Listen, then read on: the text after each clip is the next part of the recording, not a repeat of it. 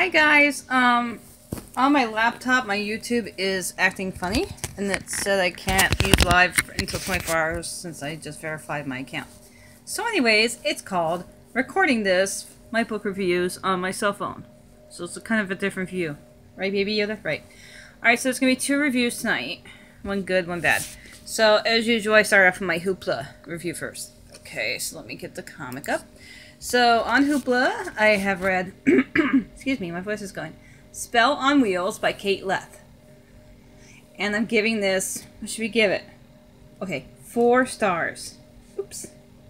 4 stars.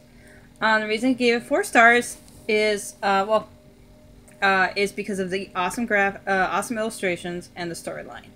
So, Spell on Wheels is about 3 witches, and their house gets broken into and their magical stuff is stolen by one of the witch's ex-boyfriends.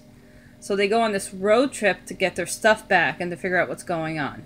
And that's all I'm going to say. So, like I said, the graphics are amazing. I love the illustrations throughout. I love the storyline. I love all 3 of the witches. They're great. They're funny. And then we finally get to see the bad guy, or gal. Bad guy / gal at the end. And it was a surprise. I did not expect it. So, who the bad person was. So it was good. It was a very enjoyable comic. I recommend it if you like Sabrina the Teenage Witch or anything to do with magic. And like I said, he's getting way too close. The graphics are really good too. So that was called Spell on Wheels by Kate Leth. Alright. And I got 4 stars.